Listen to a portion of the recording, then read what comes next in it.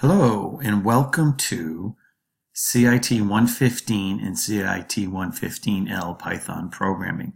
I'm Professor Brian Candido, and I'm very excited that you chose this class, and I hope you have a very good time in the next 15 to 16 weeks we'll be together. When you first log into Blackboard, you will land here in the Welcome Start Here. And in here is where my contact information, here's my email, and my phone number. The best way to reach me is definitely email. If you want to come visit me during my scheduled office hours, here's that information. And down here, I have created and I moderate a Facebook Computer Information Technology group page where I post job opportunities and conferences and interesting articles from time to time. Over here is your navigation panel. And let's actually see what else is under Welcome here.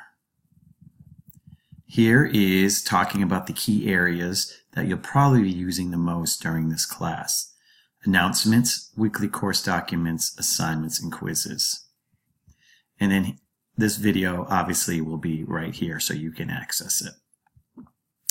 Announcements is where I will have announcements of what's going on or changes to the syllabus.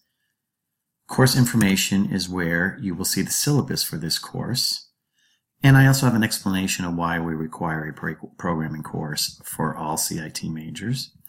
I also talk about Blackboard and Marked Reviewed. There are certain topics I want to make sure you look at and spend some time with. So there's a little checkbox at the bottom that I ask you periodically to check on so I know that people are progressing. If you want to use an online Python editor and not install any software, you can check it out here. You can also get an e-text version of the book at here. And for those who do not have Microsoft Office, you can get it free if you're an STCC student, which you are because you're taking this course. So here's a link to that.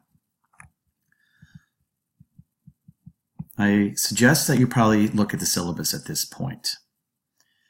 Okay, we've done these. Now, weekly course documents is where each week I will have postings to talk about the concepts of that week.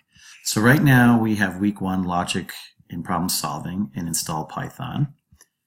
And then I actually show next week if those who do want to go ahead, and you will see right here, week 2, chapter 1, introduction to computers and programming. Also, I'd like to draw your attention to the discussion board. Periodically, I'll be having some postings there asking for you to interact with me and or your classmates. The first one I'm going to have you do is put a posting, or what we call a thread, under this discussion board forum, where what do I prefer to be called? Like, I'm Professor Brian Candido, but most of the students at STIC call me Professor C. I have previous programming experience with what languages? Java, C, C++, C#, shell scripting, old school languages such as CL and JCL, COBOL and RPG. What am I good at or enjoy doing other than computers, programming /IT? I like to travel, and I like to do gardening and home improvement projects. And my learning challenges, I tend to put stuff off to the end.